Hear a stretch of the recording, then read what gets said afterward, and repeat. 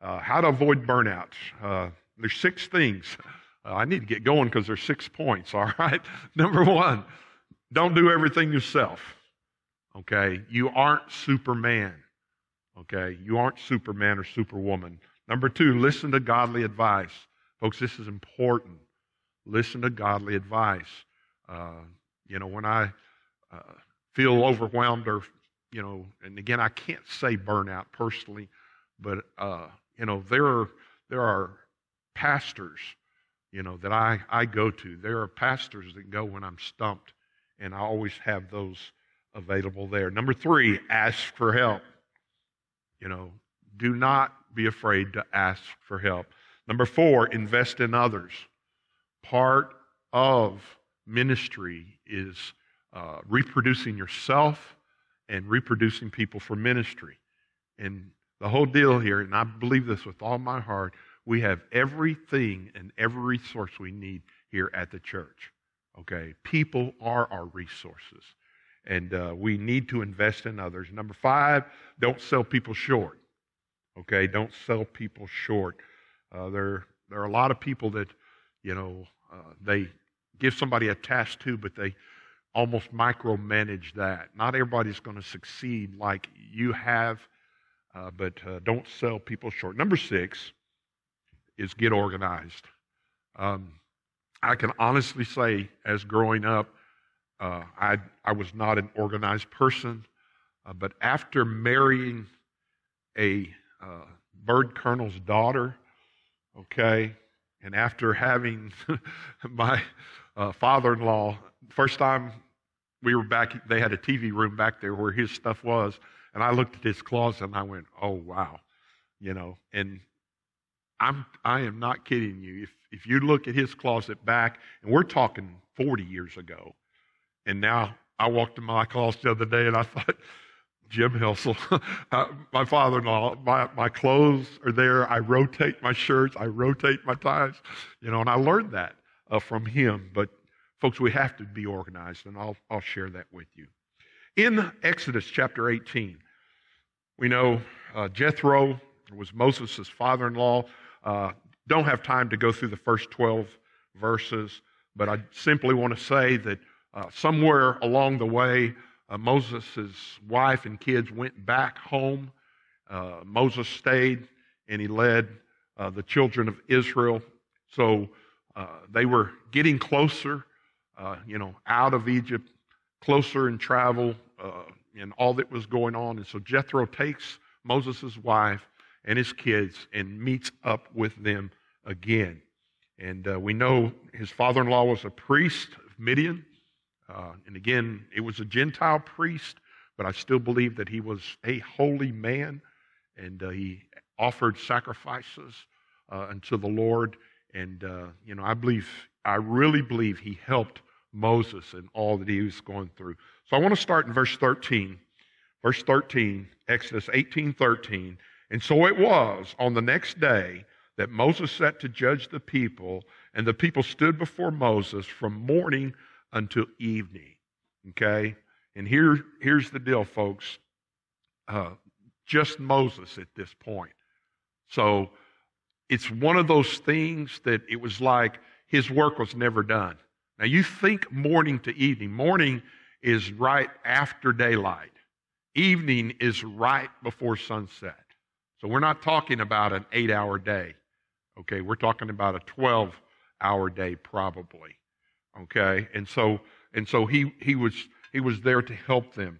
So Moses' father-in-law saw all that he did for the people and said, what is this thing that you are doing for the people? And why do you sit alone? Why do you alone sit? And all the people stand before you from morning till evening. And the other thing you have to understand is I could see where Moses would be overwhelmed. Folks, he was leading 2 million Jews. Okay, anywhere from 1.5 to 2 million Jews. Okay, and you look out there and you could just see there's this wave of people. And there was all these people waiting. And again, this is before the law. Okay, these were judgments. These were things that thus saith the Lord. And Moses was their spiritual leader. Okay? But that is just an awful, awful lot of people. Then, verse 15, and Moses said to his father-in-law, because the people come to me to inquire of God when they have a difficulty, they come to me and I judge between one another, and I make known the statutes of God and his laws. And again, folks, I don't know I honestly don't know our church membership exactly, but I just, when I came up on stage for the first time and I looked out there, I knew we had a good crowd, but I had no idea we had 656 people out there. And the bottom line, even with 656 people, folks, there's no way that I can take care of that many needs myself. I just cannot do it, okay? And what I've learned over the years is I don't have to do that, okay? I have Steve. I let him take care of everything. I'm kidding. It's shared ministry with Steve and I. We both, there's nothing I do that he can't do, and the only thing that he can do that I can't is sing a solo. Okay, I've led music. I know you may not know this, but I've led music before. Not here. Okay, small Baptist churches in Oklahoma. Okay, and again, I'm not a staff member. I'm just saying, I was at a revival one night and the singer didn't show up and the preacher goes, I can't lead the music, you need to. I said, okay. So I led the music. Steve, I never even told you about that. And preached that night. And what I'm saying is, you look at 2 million people and you look at Moses there, and folks, there's no way he can take care of that many people. And you look at Jesus even, okay? Matthew chapter 4, look at this. Jesus himself did not do things by himself. Matthew 4:18. Jesus, walking by the Sea of Galilee, saw 2 brothers, Simon, called Peter, and Andrew his brother, casting a net into the sea, for they were fishermen. Okay, fishermen.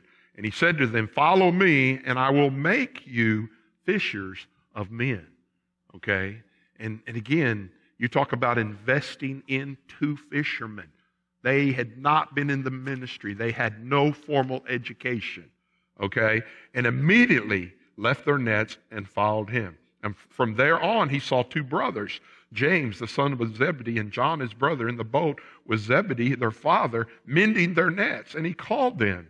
And immediately they left the boat and their father and followed them. And we know he called all 12 of the disciples. So at the beginning of the ministry, we're in Matthew chapter 4, early on in Jesus' ministry, he got 12 guys to help him. And he poured their life into them. So, the first way to avoid burnout is don't feel like you have to do everything yourself. You are not Superman. You are not a superhero. When I first came to this church, we had no staff. Zero. Nada. Okay? And I was doing the preaching. I was doing the music. Not music. We did have an interim music guy. Or actually, it was a girl when I got here. And then I did the youth, and I even did the children. And you do it out of necessity. But real quick, I found out, man, I can't keep all this up.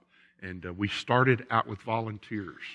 There was literally volunteers that helped me before they became staff members. We didn't pay them a dime for what they were doing because just of the way the situation is. But don't feel like you have to do everything yourself. Number 2, listen to godly advice.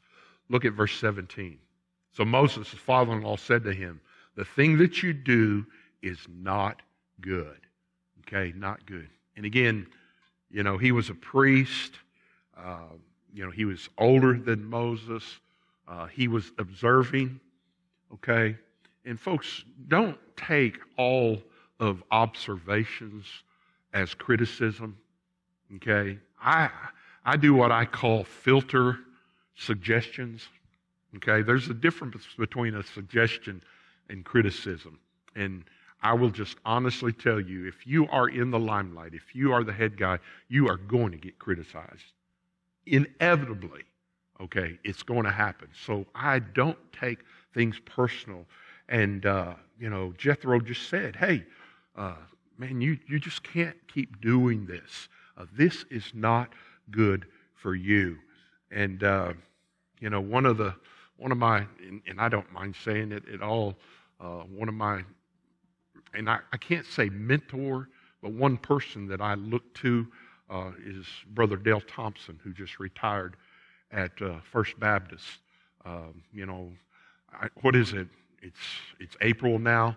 From January to April, I've called him twice on 2 issues and asked him to help me pray through these 2 issues. And I have a great respect for him and what he has done and the wisdom that he has had. And in both instances, the advice that he gave me was very, very good advice. I took the advice and I did exactly what he told me to after much prayer. So folks, go to godly people. Go search. It's not a thing of polling 9 people. Okay? You're almost wasting time because 9 people are not always going to agree on something. Go to somebody that the Holy Spirit tells you to go to and seek out godly advice. Proverbs 1. Look at Proverbs 1, if you would. The Proverbs Solomon, the son of David, king of Israel, to know wisdom and instruction, to perceive the words of understanding, to receive the instruction and wisdom, justice, judgment, and equity, to give prudence to the simple, to the young man knowledge and discretion, which again is discernment. Folks, we go to people, all right? We go to older people for advice. There's wisdom in them. But the other advice comes from the Word of God. We need to follow the instructions. We need to follow the Word. I'm just telling you, every problem that you have in life, there is a verse and there's Scripture that can answer that problem. And even at that, folks, sometimes we need to search those things out and use those 2 things. Use godly wisdom and use advice from older, wiser people than you. Verse 5, a wise man will hear and increase in learning. Folks, I at 63, I do have wisdom. I do know that. But I still haven't arrived. I don't have an answer to every problem in life, but I know someone who does. Okay, I can either call someone up that I respect, or we can go to the Word of God. And a man of understanding will attain wise counsel. Be careful who you go to, folks. Be careful who you go to. To understand a proverb and an enigma, which is basically a puzzle or a riddle, the words of the wise and their riddles, and here it is, the fear of the Lord is the beginning of knowledge. Folks, what does God think? Okay, what would God do? What would Jesus do in this situation? But fools despise wisdom and instruction. We need to go to senior adults, to people that have been there, that have been in the war. We need to go to prayer warriors, okay, for godly advice. Third thing, and here's where a lot of people, they won't do it. They will be on the verge of burnout trying to do it themselves. Number 3, ask for help. Okay, ask for help. And I wish people who know, a lot of times will say, we need this and we need this and we need that. And it does happen most of the time. But sometimes, people just need to be asked. If you directly ask them, then they're more likely to say yes than if you don't. So look at verse 18. Both of you and these people who are with you will surely wear yourselves out. For this thing is too much for you. You are not able to perform it by yourself. Look at verse 19. Listen now to my voice. I will give you counsel, and God will be with you. Stand before God for the people, that you may bring the difficulties to God. And again, when we look at that, the Word of God,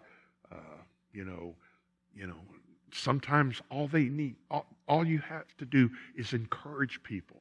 Okay, even with this, if God has told you, if that person's name comes to mind, tell them, that that's what was going on in your personal life. Look at chapter 17, verse 8. Chapter 17, verse 8.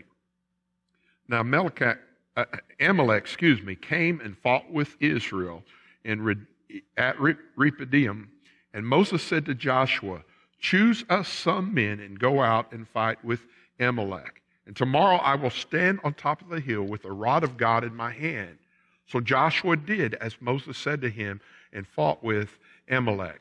And Moses and Aaron and Hur went up to the top of the hill. And so it was when Moses held his hand up that Israel prevailed. And when he let his hand down, Amalek prevailed. But Moses' hands become heavy. So they took a stone and put it under him, and he sat on it. And Aaron and Hur supported his hands, one on one side and one on the other. And his hands were steady unto the going down of the sun. So Joshua defeated Amalek and his people with the edge of the sword. What did he need? Folks, we all need friends. Okay, we all need people that will join with us in ministry. And when you get tired, Moses had obviously done this for a few hours. And if you've ever tried to do that, just hold your hands up, or even hold them out for a certain amount of time. You can't do it all day. And this war was going on. And these two men, these two friends, come beside Moses. And as long as they were holding his hands up, they won, and they won the battle. Folks, that's what I love about friends, and that's what I love about our church. We're to the size now that there are people that can help you. There are people that that we can help and use for the glory of God. The fourth thing, how to avoid burnout. Invest in others. Look at verse 20. Verse 20. And you shall teach them the statutes of the laws. Remember, the Ten Commandments hadn't been written yet. Okay, so Moses was the one that knew that. So part of his job was teaching, and part of that, another word we like to use is the word training. You have to train others. If you ask somebody to do something, you need to train them to do that so that they will know what to do. And you shall teach them the statutes of the laws and show them the way which they must walk. What does that teach? Not only teach them, show them. Lead by example. Okay? And I have always tried to do this in the ministry. I do not ask anybody to do something that I am not willing to do myself. I'm not going to tell you, y'all go knock on doors and me staying at the house. Okay? We have to show people. And Scott knows this. And he's the same way. I get a thrill out of that. When we start knocking on doors out at Chaffee Crossing, it's like the door number 1, number 3. You have no idea who's going to open that door. And man, you get to start a conversation there. It is really, really cool. So teach them, show them in which way they must walk and the work they must do. Folks, there's some things that has to be done. And we have to teach folks that. We have to show them the way. We need to lead by example. Moreover, you shall select from all the people able men, such as fear God, men of truth, hating covetousness.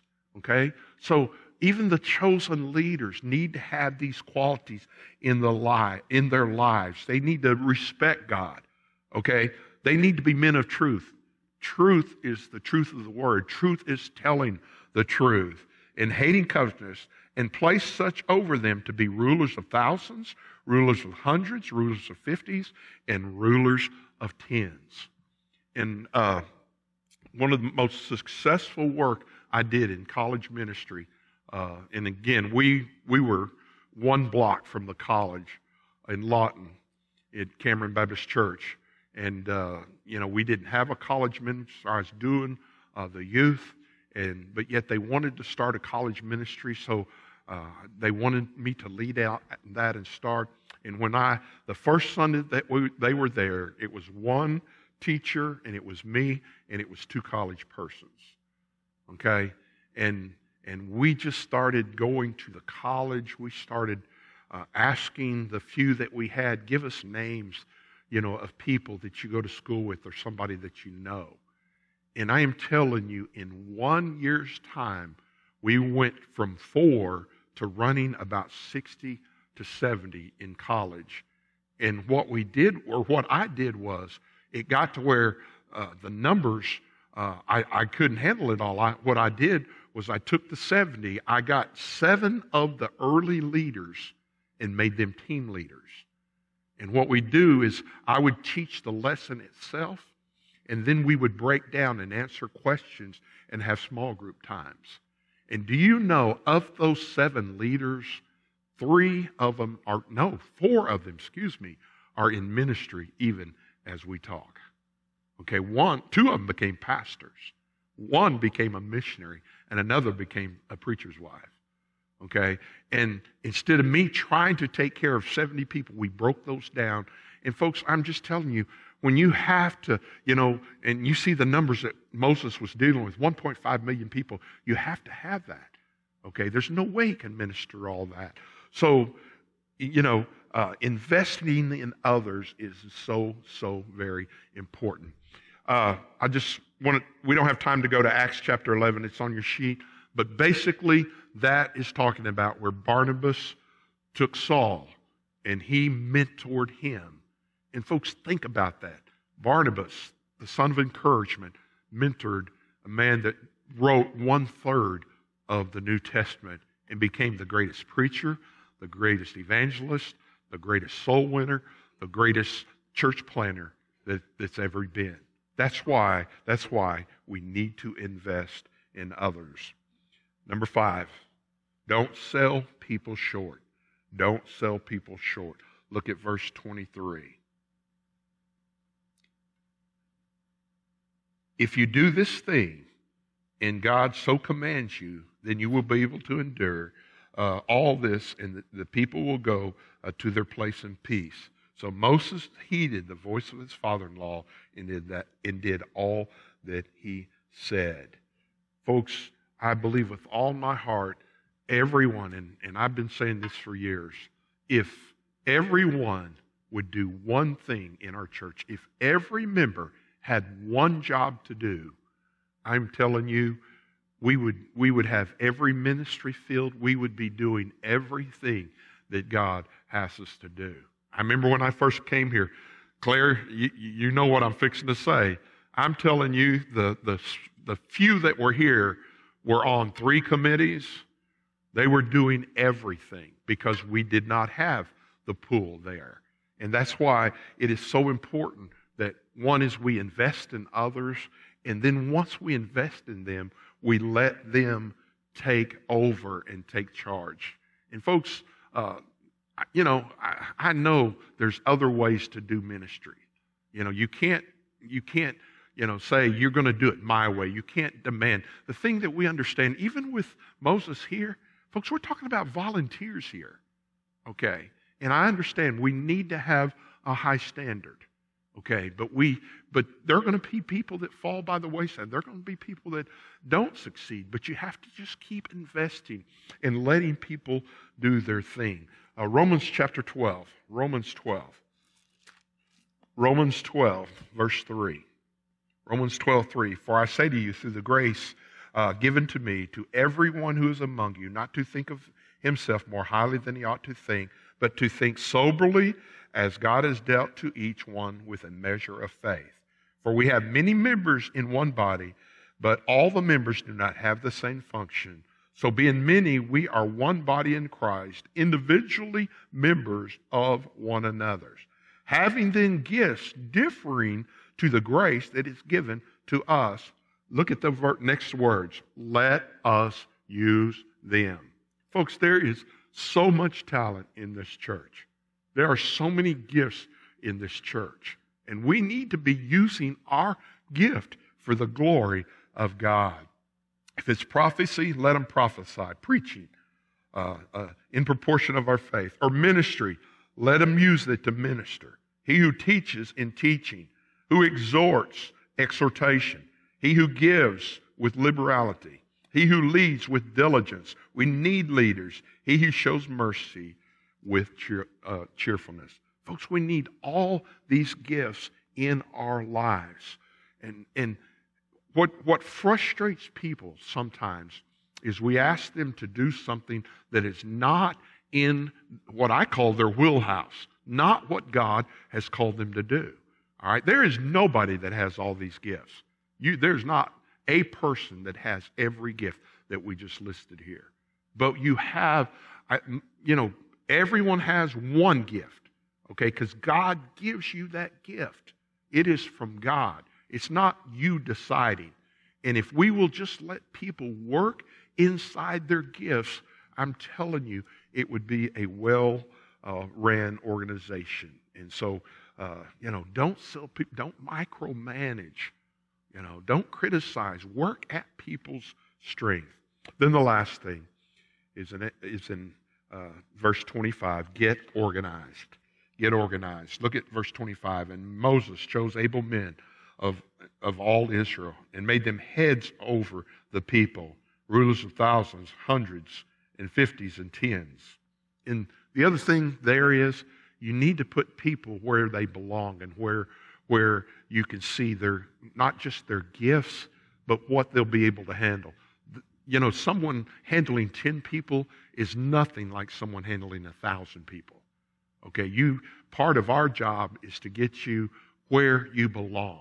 Okay, and I don't even want to say where you are comfortable, because some people need to stretch. Some people have the potential to do that, but they just don't think they can do it. But I'm simply saying, somebody that can lead 1,000 and lead 10, you're talking about two different animals there. So be wise. Oh, much prayer when it comes to that. So they judged the people at all times. The hard cases they brought to Moses, but they judged every small case themselves. And folks, you look at what went on and what Moses was able to do, and everybody, folks, I'm telling you, if you go to church, there's two things you want. You want to be fed, okay? And I'm not talking about meat on the table. You want spiritual food, and you want to be needed, okay? And part of our job as Christians, and part of what we try to do, Steve is going to start a week from this Sunday, the new members class. We want to incorporate everyone into one of our ministries so that they will feel fulfilled in what they do. Plus, it's their ministry. They're the ones that are helping out there. And then Moses let his father-in-law depart, and he went his way into his own land. The last verse, 1 Corinthians 14:40. And you can ask Lori, this is one of her life verses. Okay, this is one of hers. Verse 40, let all things be done decently and in order. Okay, and I'm just telling you, I learned much from her about doing things and organizing things. Every Monday morning, the first thing I do after Steve and I pray every morning together, every morning before we start work, is, and you can go look on my desk right now if you want to, there's a tablet about this size, and on that tablet they have the lines, and I just start writing down everything that I need to get accomplished that week. And some of my frustration in life is I don't mark them all out. I want to finish it every week and get them done every week. And I'm a doer. I'm a go-getter. I like to work. But that's part of the organization. The other thing that I realize, because I'm 63 years old, is my memory is not what it used to be. Okay, I could remember, if somebody said, hey, give me a call, or hey, do this, or hey, that. And folks, you would not believe, well, you should believe. I stand out there and people every Sunday, I have to try to remember anything, anywhere from 8 to 15 things there. And one of the things that I do on Sunday night is I go home and I put the old bank on. Lori bought me a recorder one time, and and I just wasn't comfortable with it. I'll just be honest with you. I'd turn that record. I felt like I was doing something illegal, when I did that. And, because so many people give me prayer requests, and I'm not complaining. I want to be out among the people. But part of getting organized is write it down. Write it down and write it down. Father, thank you for this night. And God, I thank you that, Lord, you really don't want any of your leadership, any of your kids, your people, to be burnt out, to be discouraged. And God, I know Satan works on us. I know sometimes the burnout is just pure spiritual warfare. But God, I pray that even tonight that they would take this worksheet home and they would just look it over and they would just look at their own lives. And to God, even more than that, God, I pray that they would save this worksheet. And Lord, it's going to come up in life. Lord, when I look at this, you can apply this to a business. You can apply this to any organization, Lord. And again, we're applying it to your church because the Bible says, we just read straight from the Word of God what needs to be done and what should be done. And so with the application, God, I pray that if there's some frustration in this room, that they would ask for help. And God, I pray that they wouldn't sell people short. And God, I pray that they would bathe things in prayer, Lord. I know there's challenges to any job, any work, anything we do for the Lord. There are challenges. And Lord, I know the biggest challenge in my life is balance. I'm a husband. I'm a pawpaw. I'm a pastor. And to just keep all that in balance is a real challenge. But God, you can do it. You can do it. I go back to the verse. I can do all things through Christ who strengthens me. And Lord, there are times I get physically tired in the work, but God is my witness. I never get tired of the work.